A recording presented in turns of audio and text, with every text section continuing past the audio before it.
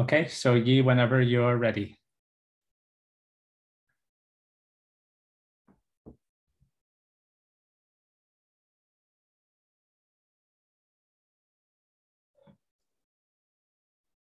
Looks like he's frozen. Yeah, let's just wait a second or two, or as long as it takes. Hang on, let's also try contacting in the chat.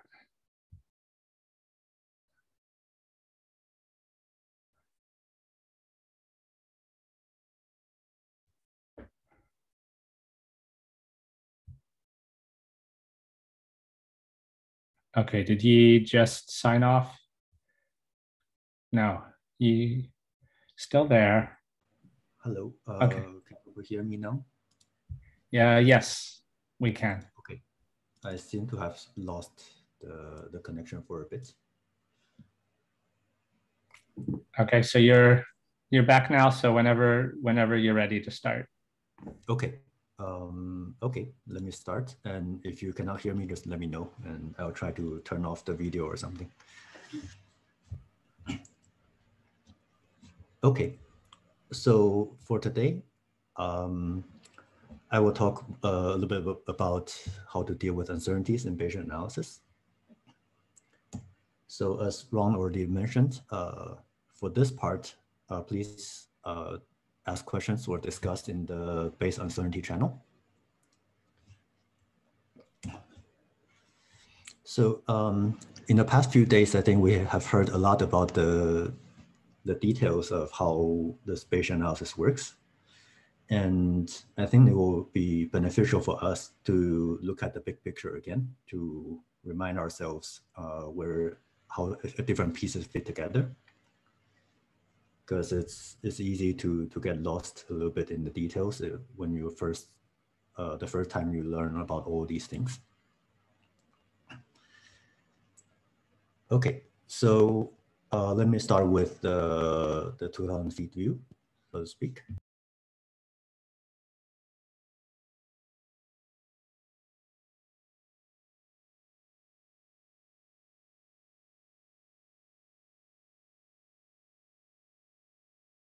Okay, I think we've lost Yi again.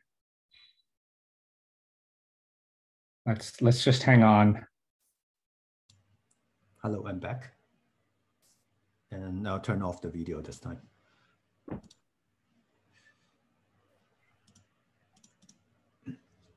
Okay, now you hear me okay now? Yes. Okay, great. So let me continue. Sorry for the interruption. So let me start from the farthest away view. What we're trying to do is we have some model, and then we have some data, and we feed them into some analysis machinery, and then we get the results. Okay, so obviously this is not too useful if you really actually want to do analysis.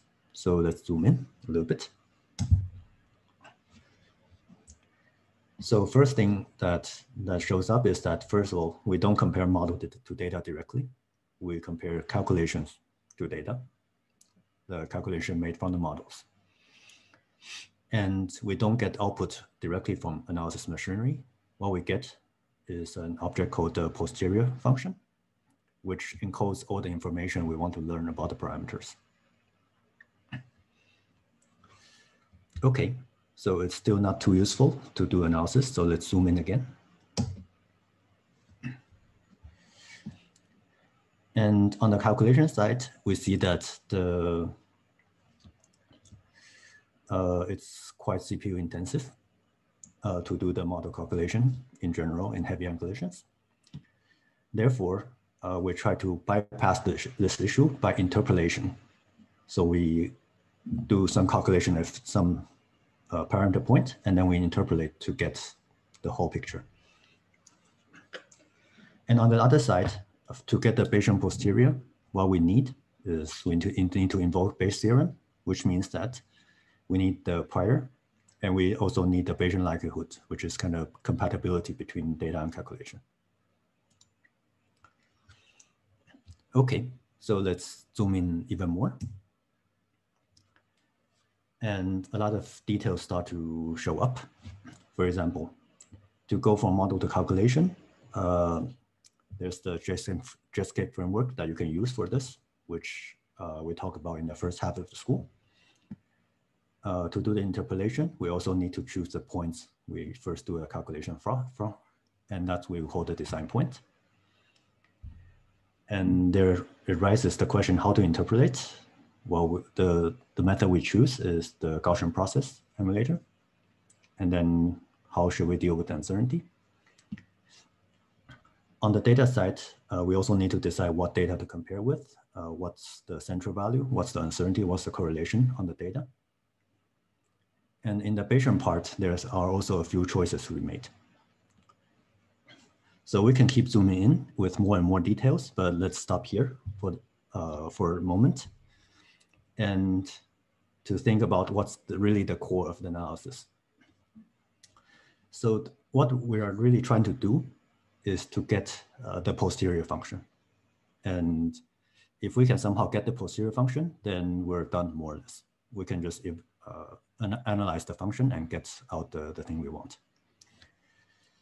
And to get the posterior function, we need to invoke the Bayes theorem, which contains a prior and a compatibility. And also there's a Bayesian evidence piece here that I'm not talking about here. And everything kind of follows from here. In order to get a compatibility, we encounter some problem, which requires the details that the previous lectures are talking about. But it's important to keep in mind that what we're trying to do is to have some robust way to calculate this posterior function.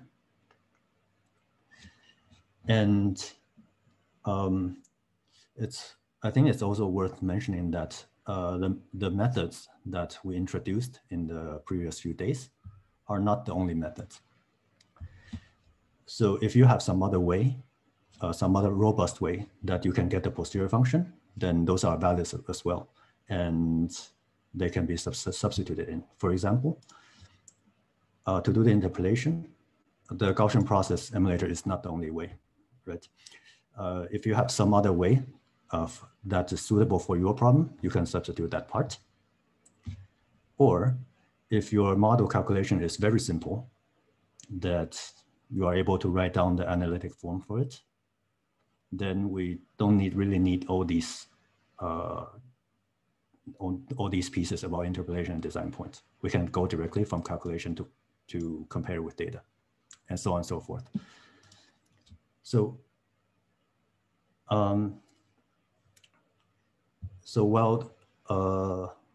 even though I have said that, but the thing that we presented in the past few days are one set of good ways for a robust analysis workflow to get the posterior function. And if you are not sure about whether you have some other ways to get things, then what presented in the past few days are a very great way to start.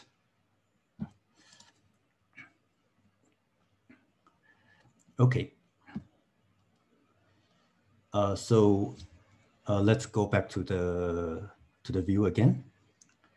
So in the past few days, we have go over a lot of in very great details about all these pieces. So I will not go through them again. You can watch the recordings of previous sessions to learn about all of them. And instead, what I will talk about mostly is focusing on one aspect of this whole thing, which is the uncertainty.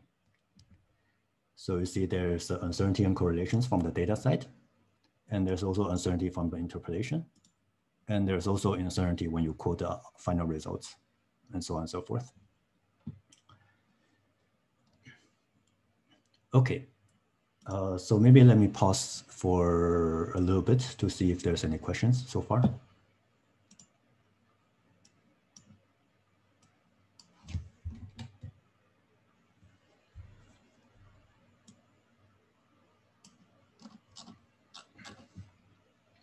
Okay, I don't see any hands and also nothing on the Slack channel, so let's move on. Okay, so in order to understand the uncertainty, first, let's take a small detour and talk about the likelihood function in general. This is nothing to do with the Bayesian formulation.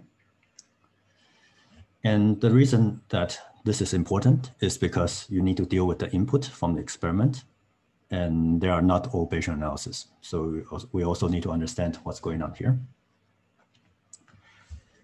So the likelihood function is a function that encodes how likely a set of parameters is true, given that we observe in data. So the notation that I'm going to use is this L, standing for likelihood, as a function of theta, which is the parameters of interest, the theory parameters, and conditioning on what we see in data, which is the X here. Okay, so as an example, we can look into the counting experiments. So suppose we're doing some counting experiments and we observe a count of 3. In this case, X is 3. And the likelihood function might look like this. And we can see it start to describe what's happening with the function. For example, the most likely true count for theta is 3. This is a peak. And a count of 5.5 is about half as likely. And a count of 8.5 is about 10% as likely if we read from this likelihood function. Okay, so to continue with the counting experiment example, so if we see that the expected count is theta, then we can write a probability of observing a count of X as this. So it's just the Poisson distribution that we're interested in. And this P is the probability to observe any given X. So it's essentially a function of X, of what we can see, observing data, given a fixed theory input data. And the likelihood function in this case can be written as this. So it's the exact same form. However, there's a big difference between the likelihood function and the probability density function on top, which is that the likelihood function is a function of theta, given what we observe in data. So they are very different objects, even though they look similar when you write out the analytic form. So on the top is a function of what we see. So it's a discrete function. So X is defined at integer values. In the bottom, it's defined continuously for any theta. Okay, so give a little bit more examples for the likelihood function versus probability density function. So each row is one example. So on the left column is what we can consider as the theory parameter. And on the right-hand side is what we consider as the data. So for example, we can have the probability of head per flip of coin. That's the theory parameter. And the observed data could be a sequence of heads and tails if you throw it a few times. And we can also have for example, the cross-section on the left and what we observe in experiment on the right.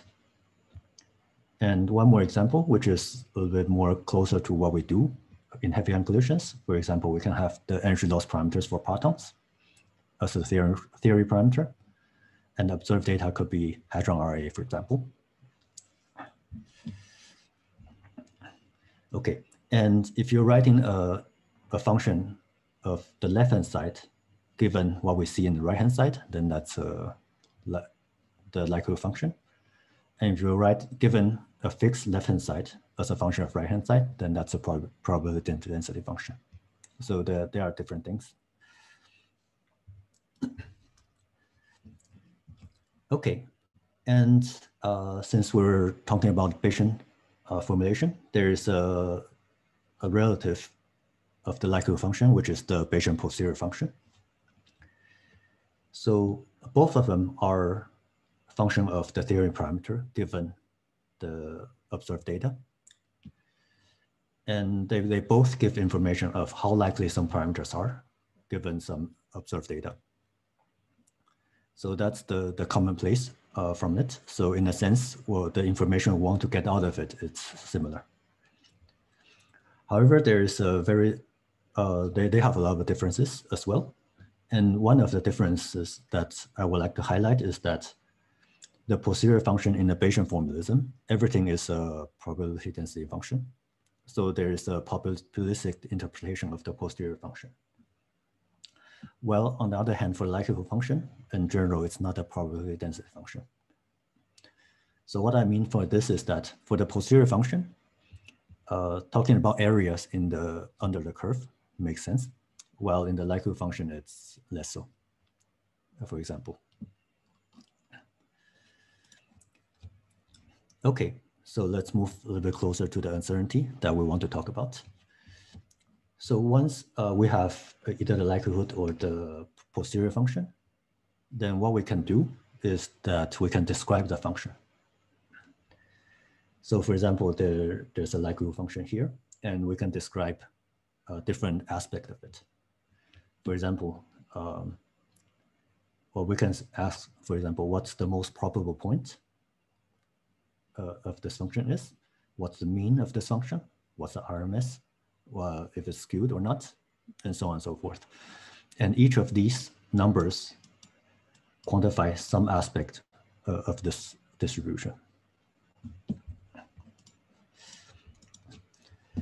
And here comes the important part. So the uncertainty is also a description of the underlying function. And if you don't remember anything else, this is the thing I would like you to remember, because this is quite important, even though we don't talk too much about this. So in experimental physics, at least, everything, like every statement, every number we say, always has an underlying distribution. And the numbers or statement that we quote are the descriptions that characterize the function. So for example, the uncertainty, it's some number that characterizes how wide the distribution is. Okay, so as an example, if we say that we measure something as 25 plus minus 5, then what we're actually doing is we are describing the underlying function. So for example, this 5, it could mean that the 68.3% most likely interval is 20 to 30. That's 1% potential meaning of this plus minus 5. Or it could also mean that this range, 20 to 30, has a likelihood value above 1 over square root of e of the peak value. That's also a possibility of what this plus minus 5 means. Or it could also mean that the RMS distribution is 5, and so on and so forth. So there are many different prescriptions that people use to quote this uncertainty number. So let me start with give some examples. So if, for example, if the prescription to quote a number, a range, is that we quote the range of parameters with likelihood greater than 1 over square root of e times the maximum value. So under this prescription, then if we observe 1 data point, then the range we quote will be 0.3 to 2.35. And if it's 20, then this is the range we quote. And if we increase the x by a lot, then we see that it's converging to the square root of n that we are so familiar with. And this prescription is important because there are a lot of experimental results that's using this prescription. So for example, like the Higgs coupling results, that's the range they quote is using this prescription. Or for example, the latest B sub C result, yield, is also using this prescription. And for x equals 0, I'll leave it to you as a homework to work out what the range is. Another possible prescription to quote a range for the uncertainty is for example, if we take the probabilistic interpretation and quote the 68.3% most likely parameters. So it means that this range, the area is 68.3%, and it's also the most likely parameters that does so. So this is a little more closer to what we are doing with the Bayesian analysis, because it's a probability density function for the posterior, and this is one of the ways that we can consider quoting the uncertainty. So if under this prescription, then if x equals 1, then we will quote 0.27 to 2.5, and so on and so forth. And again, if we see that when the x is large, it's converging again to the usual square root of n results. So again, I will leave it to you to work out what x equals 0 should be under this prescription. So the big take-home message here is that there are different ways to quote uncertainties, and the apparent number that you see might be different depending on how we quote the uncertainty. And there's no universal way of quoting uncertainty among all the experimental results, unfortunately.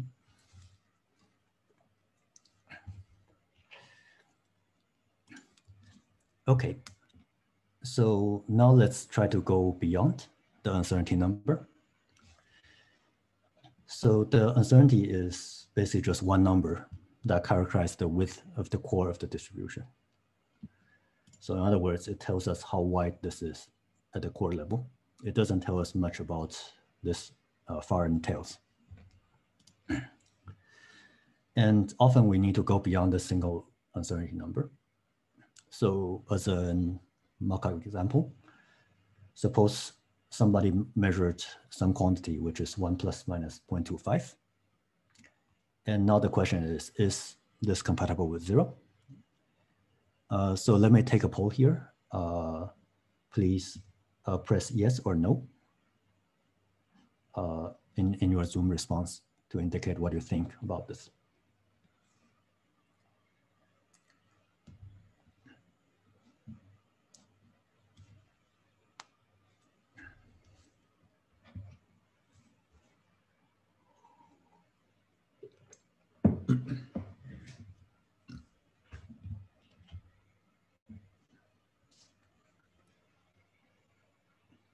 Okay, I cannot see the counts. So Ron, can you, how are we doing with the responses here?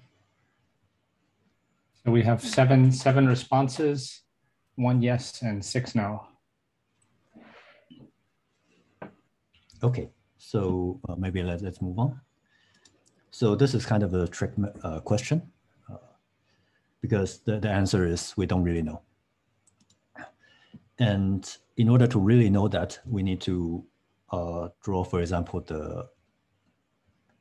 the other interval regions. So the range we quote as the uncertainty band is usually the 68%. If you look at this, it's usually this range.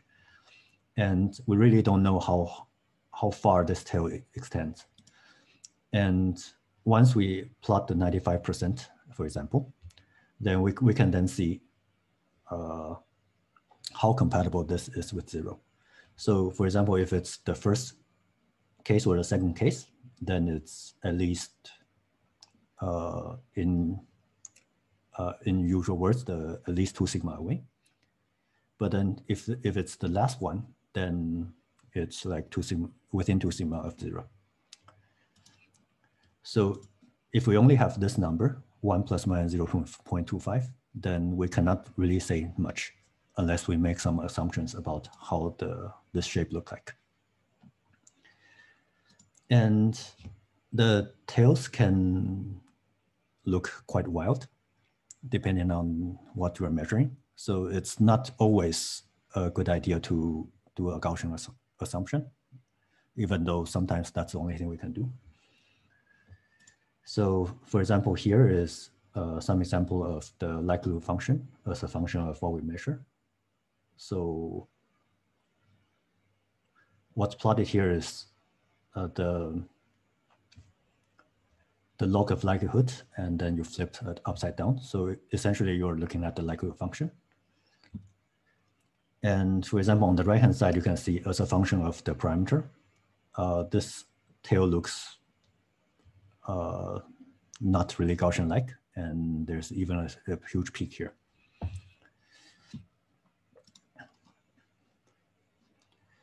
Okay. So then let me pause it a little bit again to ask for questions.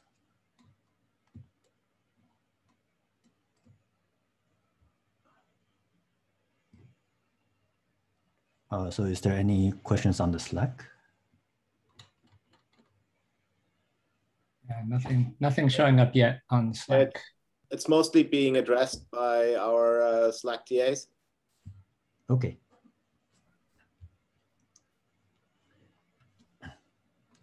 Okay, great. So maybe let's move on and talk about the correlations, which is quite an important topic. Okay, so in general, the uncertainties from different measurements are correlated. So for example, you can imagine plotting observable 1, observable 2, and plotting the uncertainty region. And in this case, it might look like this. And then in this case, it will be anti-correlated. And this happens a lot. For example, if you're measuring the branching ratio of some particle to two different channels,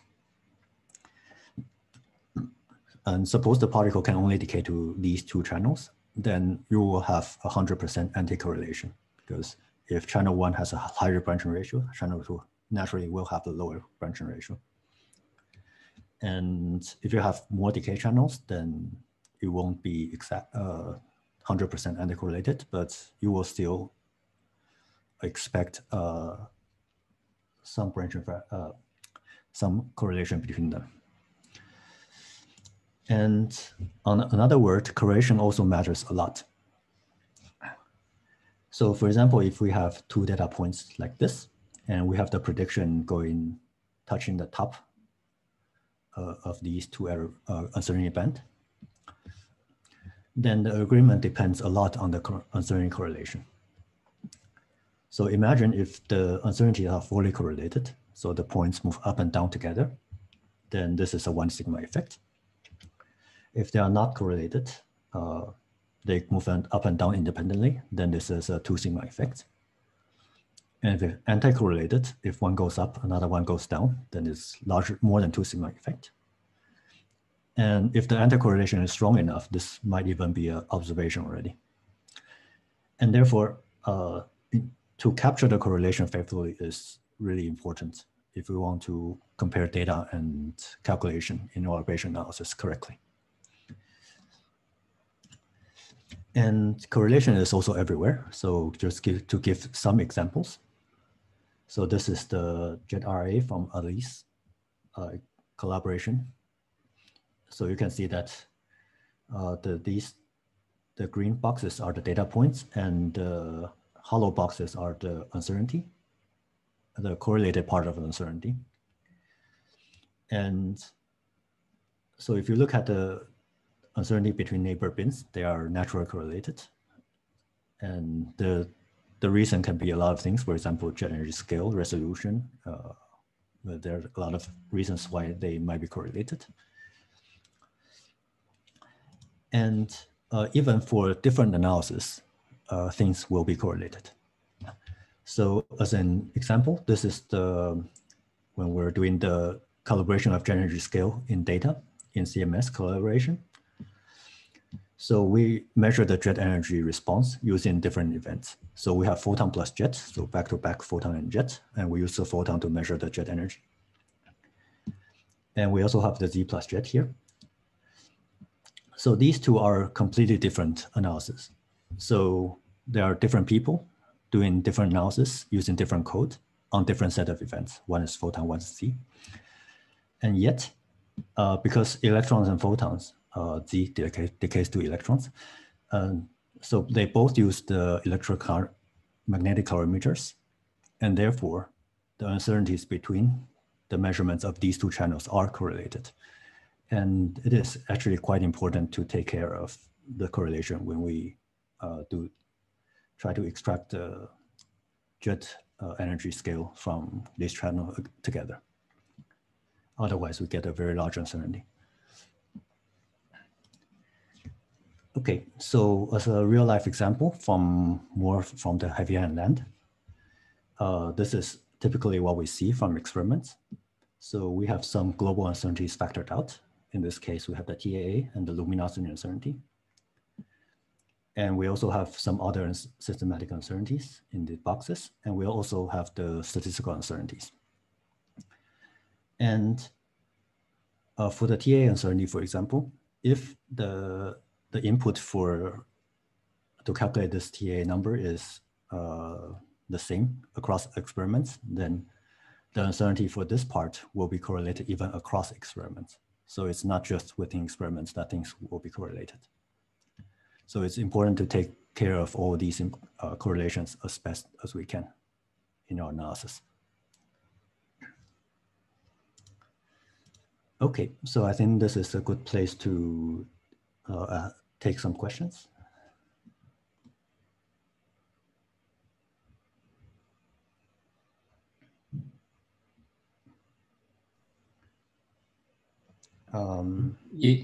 Yep. Oh, go ahead. Yeah, we're getting questions in the Slack. I don't know if you want to address those or just let the replies take care of it. Okay. Oh, I guess there's. Okay, maybe I can quickly talk about it. So, okay. One of the questions is what exactly is meant by 1 sigma effect. So it means that if the underlying distribution is Gaussian, then it's 1 sigma away. And if it's not Gaussian, then it's some equivalent of that. So in experiments, we usually talk about number of sigmas, but it comes from the Gaussian distribution, basically.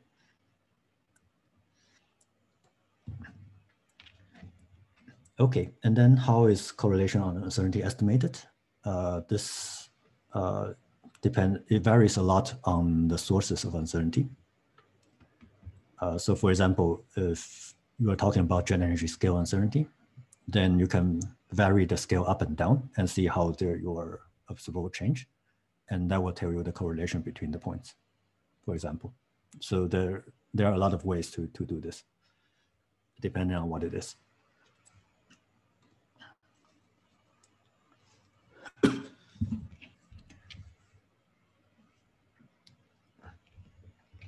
Okay, so I don't see additional questions, so let's move on. Okay, so now let's come back to the Bayesian analysis. So how do we exactly model the correlation? So in order to model the correlation, first, we need to choose a compatibility function or the Bayesian likelihood between data and calculation. And the keyword here is choose, because depending on what you choose, there are different ways to embed the information in there. So for example, as the most simplest one, we can choose the multivariate Gaussian distribution to model the Bayesian likelihood, which is also used in the previous lectures. So in this case, the log likelihood can be written as like this. So we have the difference between data and calculation, a vector times a matrix with the uncertainty information, and then multiplied by the vector again. And if we choose this Bayesian likelihood, then the correlation information will be embedded in this matrix.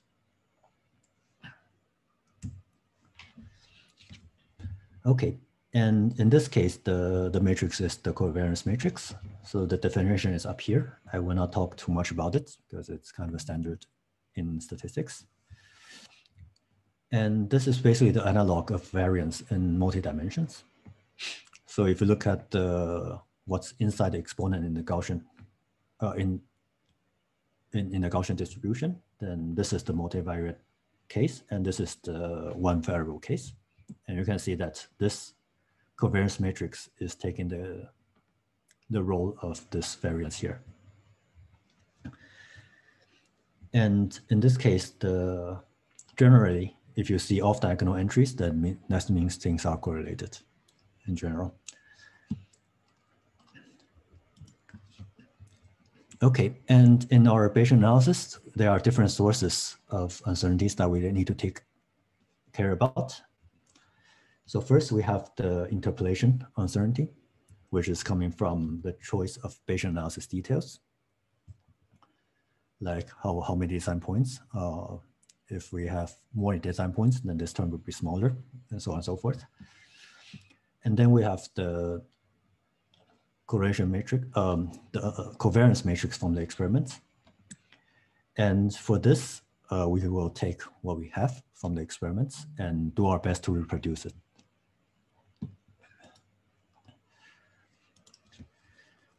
Okay, and in general, how we build it is that we add up the covariance matrix source by source. So first we have, for example, the uncorrelated part, which is the statistical uncertainty. And then we have one systematic source, which is somewhat correlated, and plus, and so on and so forth. We add them all up and we get a full covariance matrix.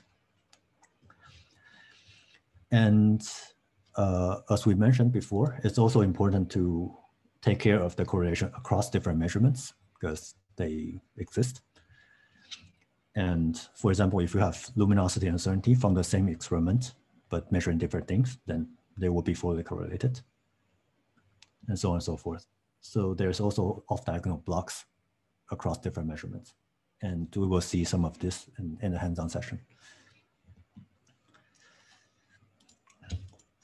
And one final word is about guesses. So unfortunately, the information from experiments is quite limited. And in many cases, we are forced to make guesses. So we can go talk to them to get more information, but still in many cases, we have to guess. And then this guess then becomes either a caveat in the analysis we perform, like we assume this in the analysis and that this is the result we get. Or if we want to systematically explore different valid guesses, different ways of guessing this, and then this will result in additional uncertainty on the extracted parameters. So these are the things that we have to keep in mind when doing analysis. Okay, so now let's ask for some questions again before we go on to the hands-on exercise part.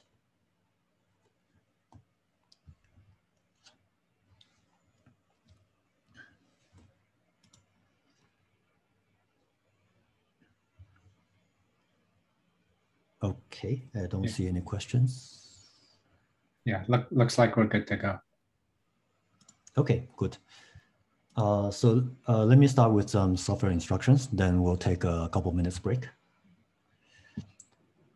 Okay, so the instructions are listed here. So if you haven't done so, please go into the stat directory and pull the latest changes with the git pull. And then in the stat directory, check out the JETSCAPE Summer School 2021 branch.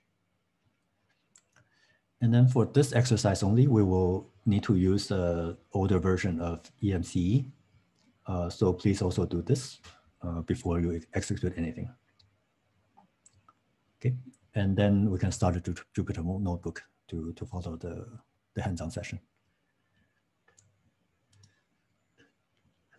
Okay, so I think this is a good place to pause for a couple minutes.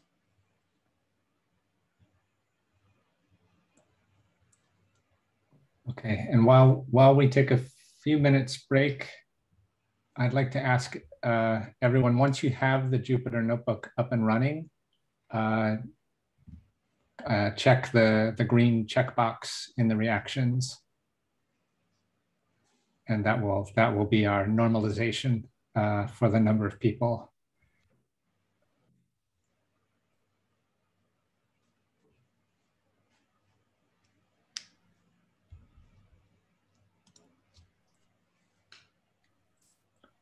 And as usual, if you're having any issues, you can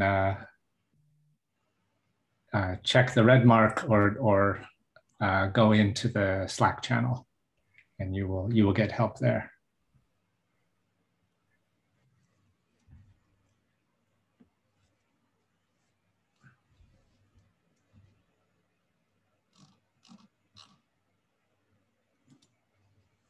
Okay, let me switch the sharing to the.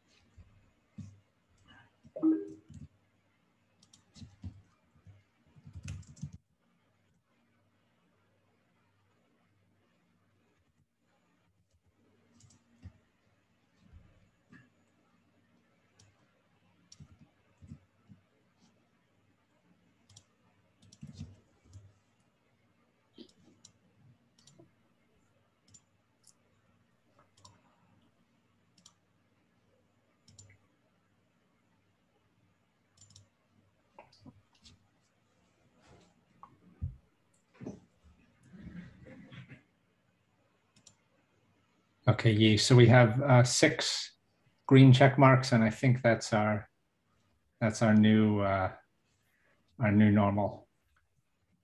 Okay, and I also just realized I switched the sharing too early. I still have a couple of slides on the setup. 1 second.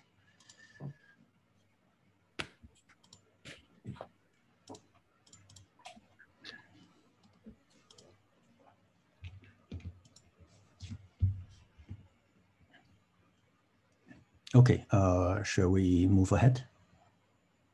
Yeah, go ahead. Okay, so for this part, we will do a very simple toy exercise. And the main point is about uncertainties. So we do some simple setup to reflect that. So for today, we will try to learn the jet energy loss parameters from dijet asymmetry, fake data. So the dijet asymmetry is basically the momentum imbalance between back-to-back dijets. So formula is defined like this. So it's the difference divided by the sum of the PT of the 2 jets. And the model setup is like this. So we have measured in 2 bins. One is the central bins, and another is the peripheral selection. And in both the central and peripheral, this AJ will be smeared by some Gaussian distribution because the 2 jets are not perfectly back-to-back, and there's some inherent smearing from all the other stuff going around. And in the central collisions, in addition to this smearing, we jets also lose energy. Okay. And the energy loss in this toy sample is basically a Gaussian distribution with size A and the width of A.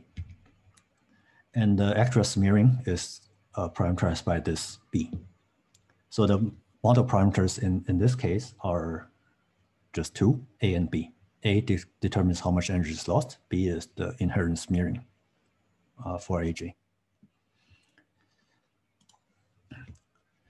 Okay, and the goal for today is we try to fit self-normalized AJ distribution to extract A and B. And you'll be using both central and peripheral data together. And we will run a full analysis with default settings, and we'll go through the steps together. And finally, the important part is we'll play with different uncertainty correlation settings, and we can observe the differences. Okay, so now let me switch to the Jupyter Notebook.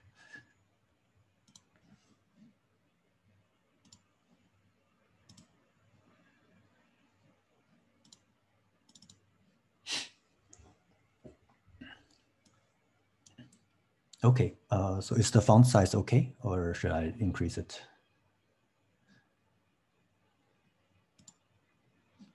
Yeah, I think it looks okay. Okay, so let me stay like this for now, unless people have problems seeing it. Okay, so the notebook we will be looking at is this uncertainty hands-on session.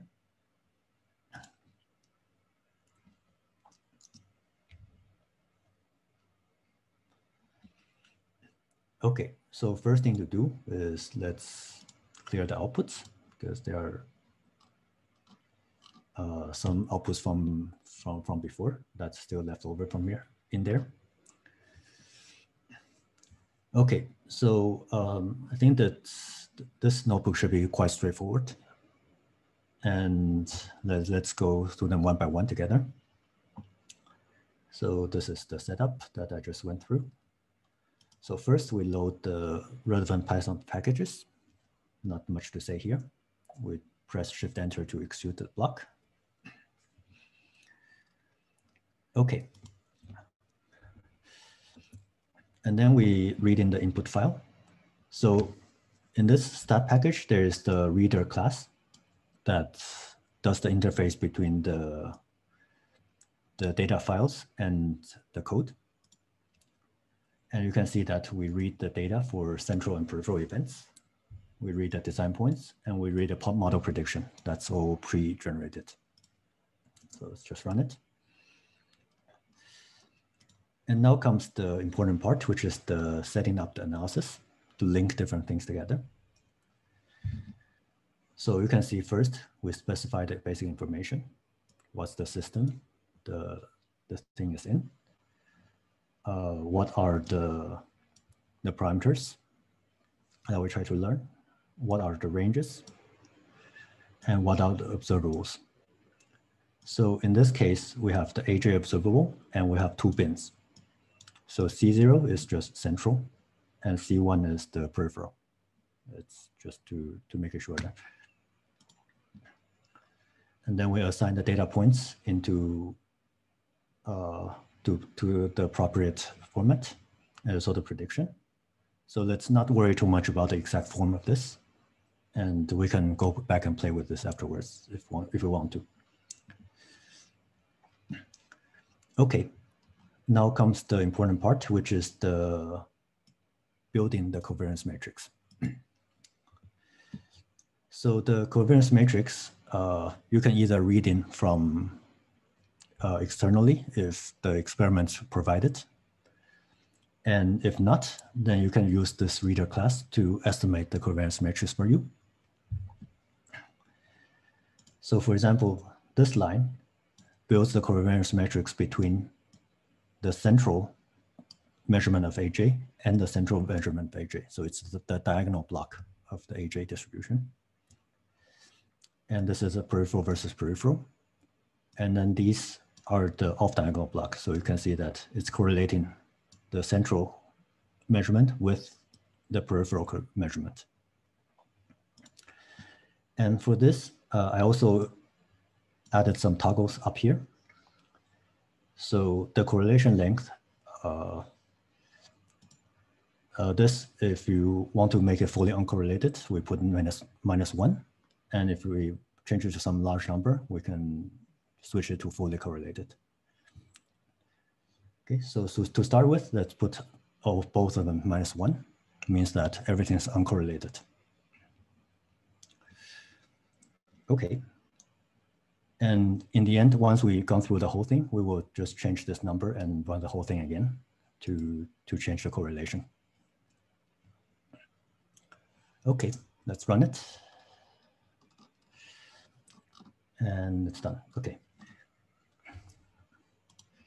Okay, so before we move on, let's plot some inputs to see more visually what we're looking at. So first, execute this plot to plot the input data.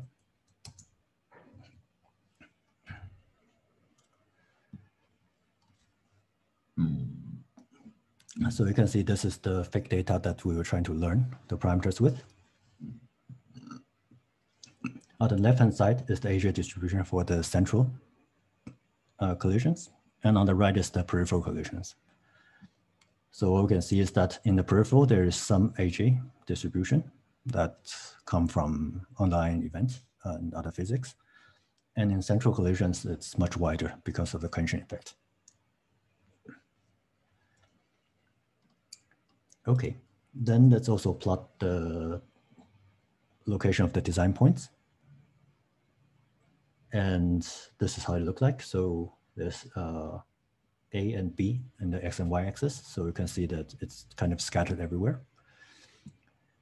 And one thing you will notice is that some points are quite close to each other.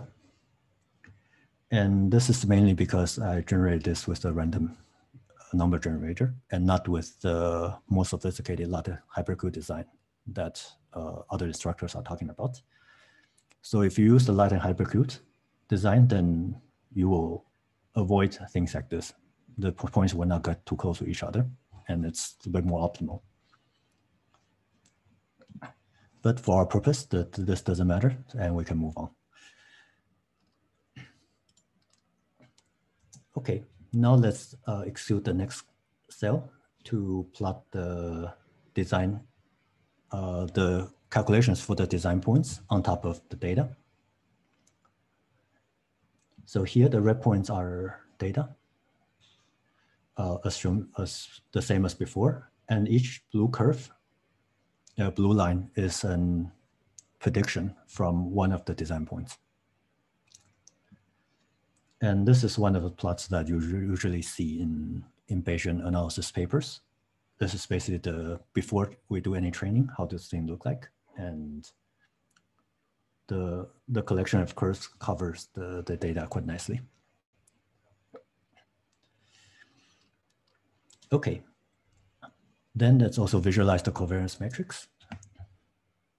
And you just run this, and you can see this is what the covariance matrix look like. So on the top left is the covariance matrix for the central measurement versus the central measurement. So the diagonal block of the covariance matrix. On the bottom right is the peripheral. And we also have the off-diagonal block correlating central versus peripheral measurements. So here, because we set the correlation length to -1, everything is uncorrelated. So you see a nice diagonal matrix here.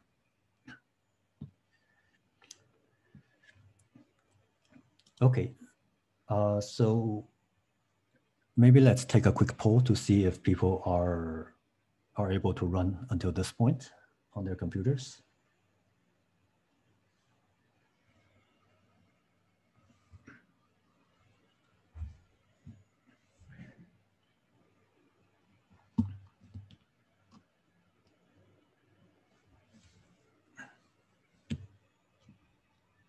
Okay, I see all check marks without X, so we're probably good to go. Yeah, we hit our 6. Okay, great.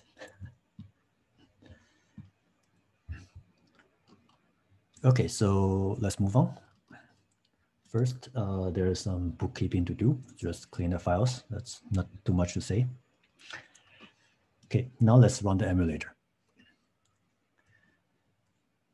So please execute this plug to run the emulation.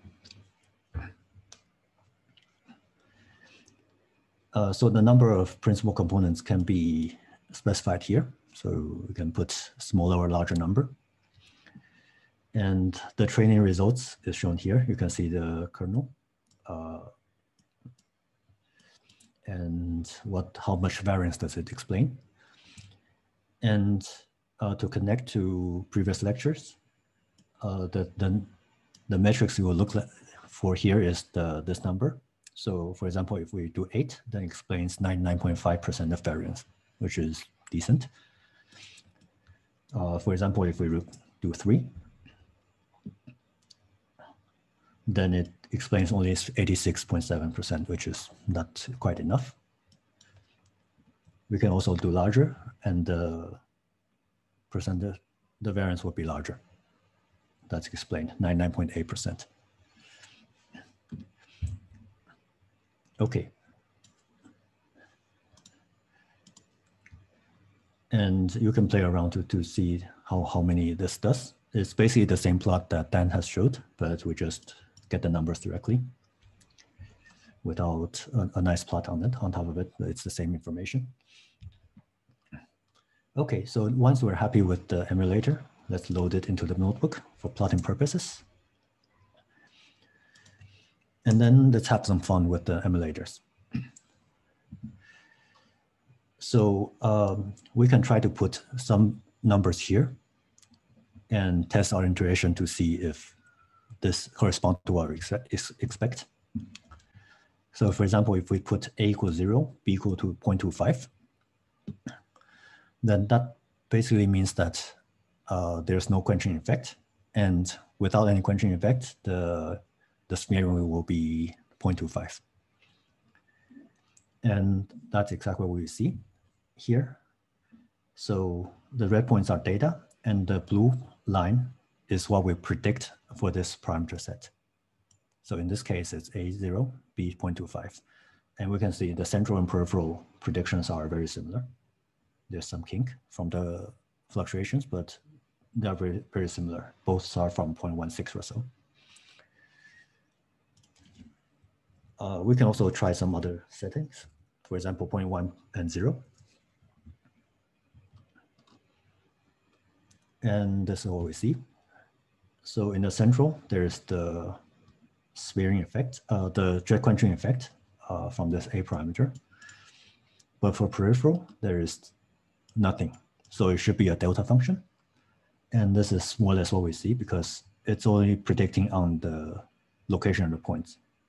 So there's a large number here and then essentially 0 afterwards. And just for fun, we can also put in some random number. So for example, the maximum range is 0.3. And we can ask what will happen if we put something else that's outside the range and ask it to predict. Like for example, 0.1, 0.5. So in this case, we're trying to ask it to predict something that's not inside the parameter range. And I think it's quite instructive to see what will happen in this case. And basically it goes crazy. You see even negative values here, large negative values. And this is a common feature for Gaussian process emulators, which is that it does very well for interpolation, but for extrapolation, to get numbers that's outside the range, it generally does not perform that well. And we should avoid it as much as possible. Okay, now that we see that the emulator makes sense, let's move on. So let's run the MCMC sampling.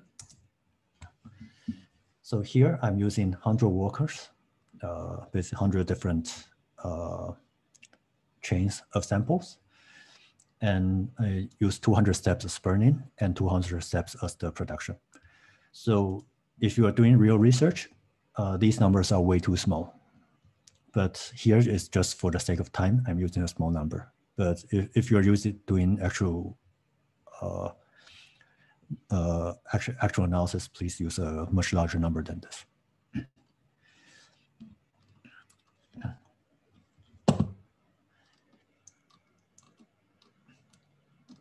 Okay. While it's running, let me see if there are any questions.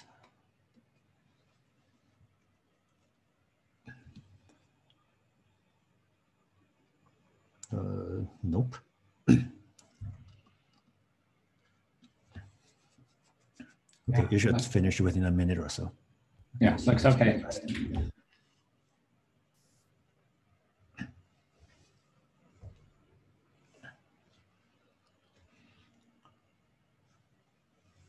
Okay, it will go until 200, so almost.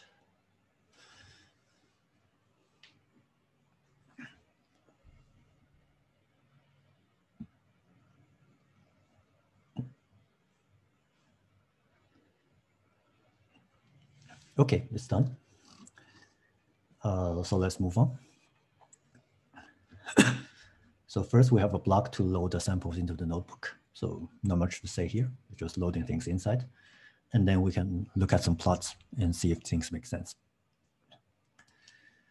Okay, so first plot that we're looking at is how the different walkers go through the parameter space as a function of step size. And this is what it look like. So on the top is what we look like for A, and the bottom is for B. And the x-axis is the number of steps in the Monte Carlo MCMC chain. And here we see that it's mostly stable. And please refer to the earlier lectures for ways to make this more robust. So here we just take a quick look. So to do it properly, you need to test for correlations and so on. Okay. And then let's execute the next block to see the correlation of the parameters. So this is the procedure, how the procedure look like. So you have the A, which is around 0.25, and the B is around 0.1. And you also have the correlation between the two. Okay. And then let's also look at the next one, which is the posterior plotted on top of the input data.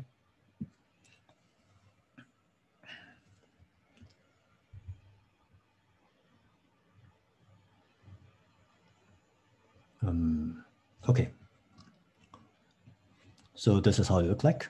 So you can see that the posterior distribution follows the data quite nicely, which means that things are working fine. Okay, so any questions so far on this analysis?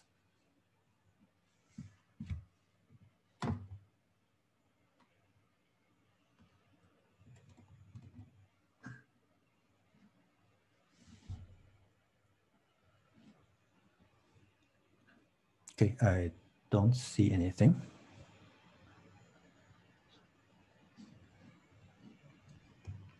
Okay, I hope it's easy to follow until this point.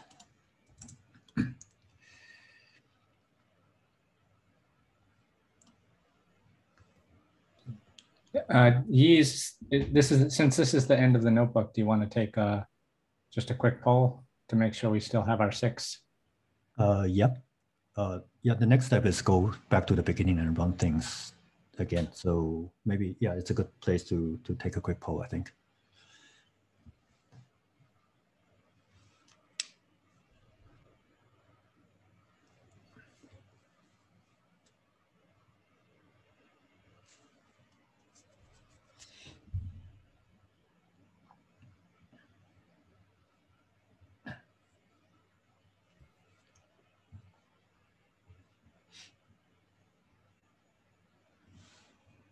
Okay, how many are we now?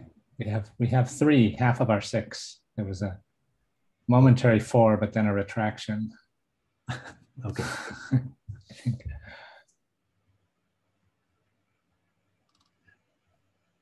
Okay, I think we'll, unless there are, if there's any issues, as usual, the Slack channel, or send up a red check mark, a red X. Mm-hmm.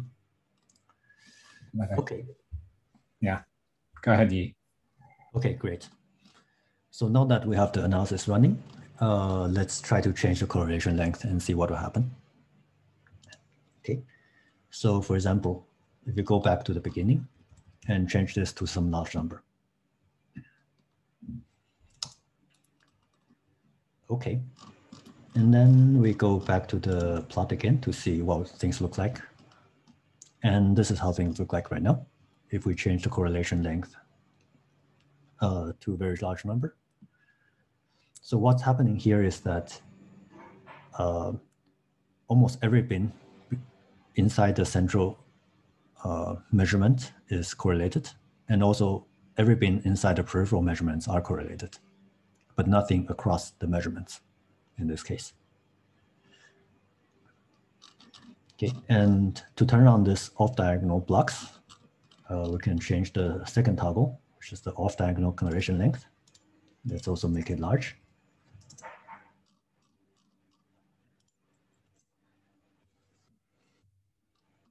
And then you can see everything lights up. So everything is fully correlated. We can also change this to some intermediate number, for example, 0.1.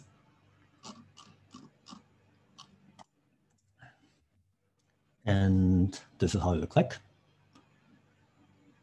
So now you see that there's some correlation across the bins, both on diagonal and off diagonal, but not much if the bins are far apart. So you can play with all these to try to reproduce to the best of your knowledge what the correlation of experiment measurements look like. So for this exercise, let's put this all to a very large number and see what will happen to the learned parameters. Okay, so before we rerun anything, let's remember the parameter looks like this. And let's just restart and rerun everything from the menu. Now that we have to set up.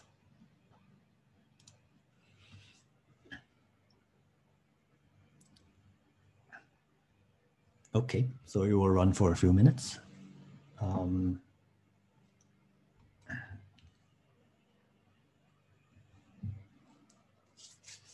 Any questions so far on changing this correlation length?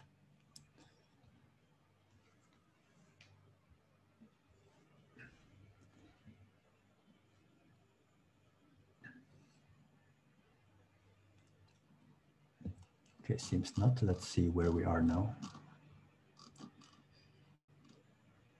Okay, it's running MCMC. Okay, so let's wait a minute for this to finish.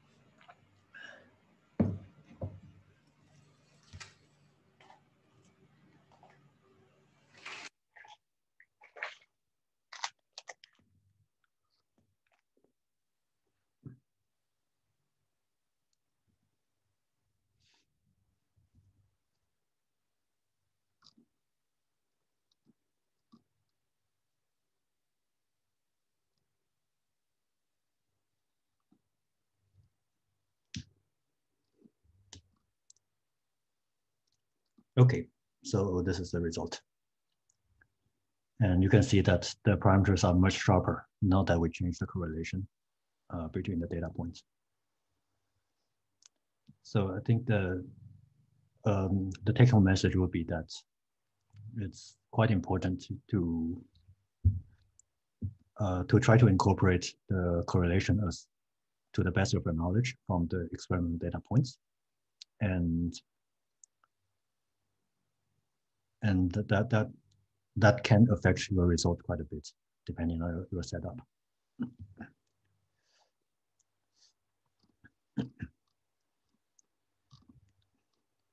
Okay, so I think that's the end. And there's a small homework, which is why does it look like this?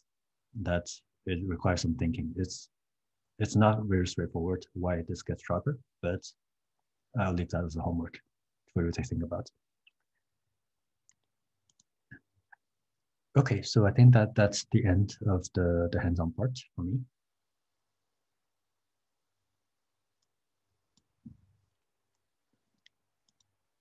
So I'll hand it back to Ron. Okay, so Yi, does this then conclude the session, or are there any more presentations? That's it. That's okay. it. Okay, so let's take a final round of questions in the Slack channel or unmuting, either way.